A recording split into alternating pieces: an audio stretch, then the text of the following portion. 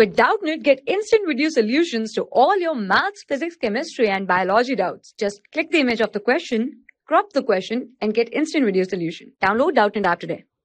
Question is, if an electric field is given by 10i plus 3j plus 4k, calculate the electric flux through a surface of area 10 units lying in the YZ plane. So this is our area vector lying in the YZ plane, hence its area vector will be along the x-axis, that is I cap. So area vector here is 10 units, and in, let's say, x-axis, that is I cap, electric field here is given as, let's say, shown. So the flux here can be written as our E dot A, since electric field is constant. So this comes as E dot A. Now electric field here is given as 10i cap plus, we can say here as 3j cap plus here is 4k cap. Dot A vector here is our 10i cap. So on dot product we can see here II multiplies, that is we can say as 100.